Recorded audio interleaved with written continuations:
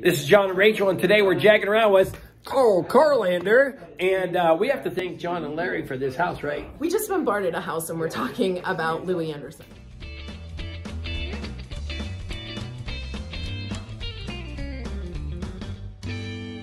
Carl Kurlander, we know you from the Pittsburgh film industry. We know you from so many things. Saved by the Bell. I have to take a picture of you for Saved by the Bell because my brother is not going to believe it. I met Louie when I was, by the way, I was a young, thin man, and now I look at myself, and Louie used to say, "I'm saving shirts for you," so I now feel like, thank you, Louie.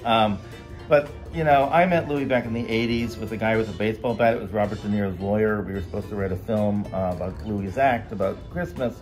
And that fell through. Actually, we were going to do that, and his writers, who were going to write his TV pilot, went on The Simpsons. So I ended up writing a pilot for NBC. They greenlit it, 6 episodes. We were all going to be rich. It was when Roseanne was happening.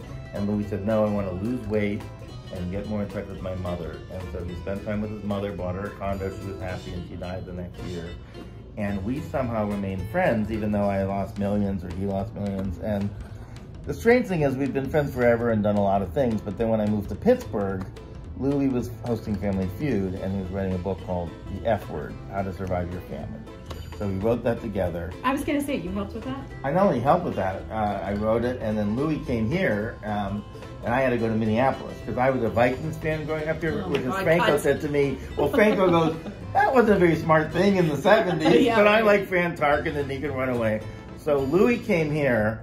And I'll tell you, we went to a casino, God bless him, because he loved to gamble. And somebody comes up to him and goes, John Candy. And he goes, no, John's such a nice guy and such a survivor and such a real nurturer of talent. And so, and then I went to the Habit Trails of Minnesota because it was a winter and met his whole family. And Louie really turned out to be much more about family, which is very Pittsburgh and very Minneapolis. You know, he didn't care.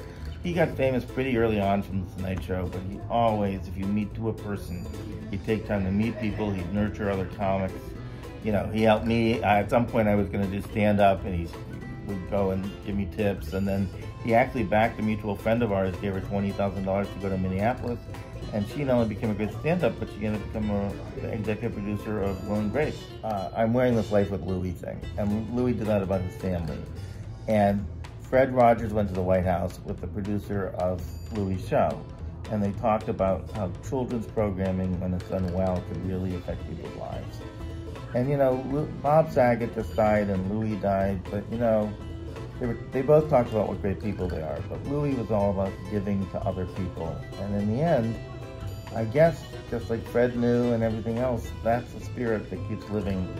Very like Pittsburgh, right? Louie would always give for others more than himself. So when Louie told me that he didn't want to do this pilot in the 80s, he said, you know, I'm never going to be a great actor until I can really play my father. And he really loved his mother. His father was a complicated guy. So years later he calls me and he goes, you won't believe this, they just called me to play Zach Galifianakis' mother. And playing his mother is what really unlocked and let him show his warmest side and his mother's best side. And he won an Emmy and he was nominated twice. So life is not like this. It's like the crazy rivers of Pittsburgh. Right. So anyway, nice. Let's all say hi to Louie. So yeah. In the term of endearment form, we say, God rest in peace, Louie. You jag off. You jag off. And Louie would appreciate it because he was always calling me a jag off. If not, just watch My Tale of Two Cities. You can Google it. You'll watch Louie literally give me grief for saying we're making Mr. Rogers and me. But Louie, we love you, and you were the best of all jag offs. So.